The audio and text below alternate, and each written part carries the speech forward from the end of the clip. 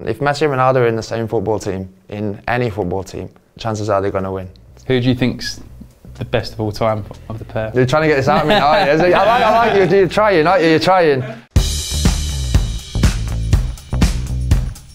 Hi, I'm Gary Cahill, and this is my Fives on Sport Bible. Right, okay. So I'll go for the goalkeeper as Peter Cech for me. Courtois was up there, but I think when I first got to the club, Peter Cech was there. Had some good memories, fantastic goalkeeper. I think with Pete, he was really good talker, really good organiser, good with his feet, good distribution. I think for me, he was like an all-round goalkeeper. But like I say, Courtois was kind of the next in line and equally as good. So it was a tough one, but I think between the both, we had 1 and 2 at the time, which was probably one of the best in the league, I think.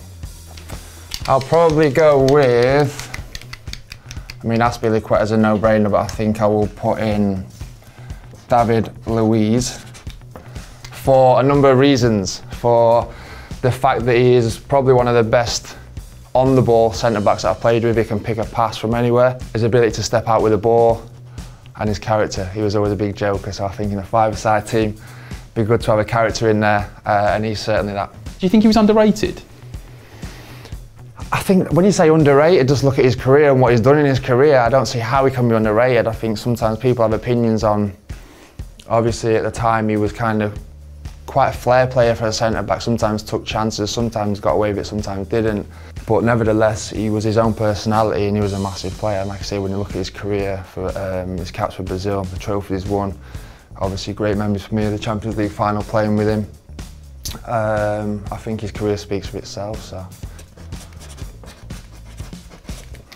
Eden Hazard. Eden Hazard was unplayable at times when I was at Chelsea. He was unbelievable. So for me, one of the best players, or the best player for natural ability that I've played with. How was he on the training pitch, Ed? Very casual. Yeah. He was really relaxed, personality-wise, very, very relaxed. Didn't take anything too seriously. He never felt like the pressure got to him, ever. He reminded me of a player that just would go out and play with his mates in the park, if you know what I mean. That kind of player. He wouldn't overthink the matches. He'd just get there, be so relaxed, and then he'd go out and just his natural ability would take care of itself. And a lot of the time, especially in the successful seasons that we had with him, we'd look for him to change the game for us. You know, it's kind of that player where he's a sticky match and you kind of want him to get on the ball because you know he's going to change the game. So big players change games, and he's definitely one of them big players. Fabregas. Almost like a quarterback. He used to sit in front of the back four for us when we played at Chelsea. We used to give him the ball and he'd just find passes. Very, very clever player. A player that people said didn't have a huge amount of pace. He never needed it. He was so clever. He bought himself time on the ball. The game looked very easy for him. Very, very good player. Big personality as well. Big personality in the dressing room, which you always need in successful teams. Didier Drogba. For obviously a legend at Chelsea, scored so many big goals, won trophies, was just a big personality, scored goals that he should never score. Very good. I mean, I had a great time with Diego Costa as well. I thought he was brilliant for us. But Didier, when you think of Chelsea, or when I first went to Chelsea, you think of the likes of Cech, Terry, Lampard, I see Cole, Drogba, and these were the kind of iconic players that was there at the time. And yeah, he was a massive player. That Champions League final, when it's him stepping up to take that penalty, did you have any doubt at all? No, I didn't have a doubt, because if you look over his career, the amount of big goals he scored in big games, he was like a big game player. When he come to life in the big games and scored many important goals for us. So no, and I was very hopeful as well, because I was even next door the one after, so I was really hopeful that he scored. So yeah, I was buzzing.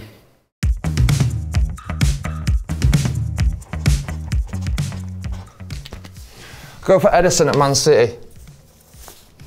I think he's a top goalkeeper in terms of shot stopping, but he's one of the best goalies that I've seen or played against with his feet. I think he's almost like a midfielder in goal. His passing range is frightening, his distribution is frightening. It's tough because he started off a lot of attacks for them, and it sounds crazy, but when you work on facing them, even when I was at Chelsea or other teams, you work on facing them, you work on how you're going to press them. And it's very difficult to press when he can pick, obviously your easy passes here, he can pick the fullback out here, he can pick the fullback out here. He's got a ridiculously long kick, as everyone knows, so you can't even as a back four squeeze up to the back to here, because the forward will be there and he'll just reach him. So there's so many things to think about, even from the goalkeeper, do you know what I mean? So hence why obviously Man City are as good as they are, is one of the reasons for that, and the way that he starts the attacks off for them all the time.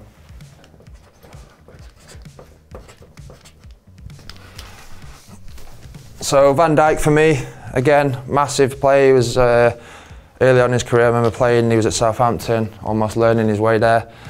Got his move to Liverpool, and yeah, the rest speaks for itself. He's obviously one of the best centre-backs in the world, I think, and seems a big character, quick, strong, aggressive, can play. Again, all the attributes that you need to be a top player in European football, not just Premier League.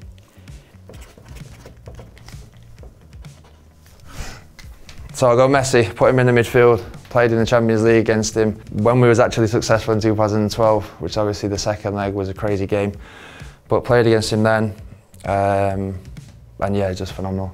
I don't think he even needs a description on how he plays. He just does look at the game and that's it. His numbers, the way that the amount of goals he's scored and everything is just frightening. Just himself and Ronaldo, I think for me, just play on a different planet. So yeah, I'll say him.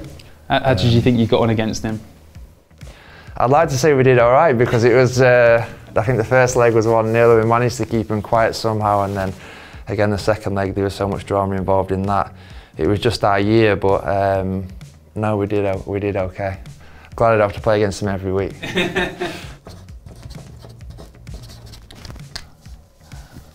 I'll go for Paul Scholes. I remember playing in my first club was Aston Villa. I got in the first team there. I only played 20 odd games, but one of them games before I left was against Man United, and he scored, I don't know if you remember, but it was a screamer from outside the box. I think it was like a volley. That was my first memories of him, bar watching him before that, obviously when I was coming through the youth system. But one of the best midfielders England's had. The amount of titles and trophies he won at Man U was incredible. And like I said, yeah, everyone knows Paul Scholes is unbelievable. So I'll go Ronaldo, just for what I said. With Messi and Ronaldo, I think these guys, the numbers that they produce is just mind-blowing, really. The amount of games they play, the amount of goals they've scored, again, the amount of titles they've won. Speak for itself, two of the best players in world football. Who did you find harder to come up against between Ronaldo and Messi? I don't know, to be honest. Very different players. Again, Ronaldo had more of a presence in the box. He could score goals with his head. Obviously outside, both of them on the pitch had that kind of aura about them, that kind of respect, whereas people would come and shut them down and almost stop 2 yards away from them, probably because they didn't want to be made to look stupid. So they almost commanded that respect from the players. People was kind of a bit nervy around them because of what they can do to you. So two big presence on a football pitch, so I can't choose between them. Who do you think's the best of all time of the pair? You're trying to get this out of me, aren't you? I like you, you're trying, aren't you? You're trying. I can't choose. I can't choose. The numbers are just incredible and obviously very similar, so it's very difficult to choose, I think. Who wins that match for either side?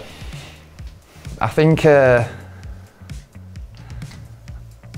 going against my teammates here, but you can't. If Messi and Ronaldo are in the same football team, in any football team, chances are they're going to win. So I'm going to go with these guys.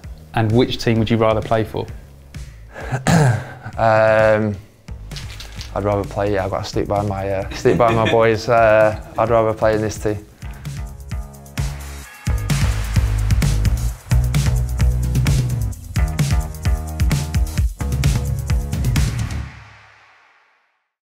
Anyone that you particularly had like really tough days against? Good check. No. Joe Hart? No. Van der Sar. Van der Sar? Always scored against him.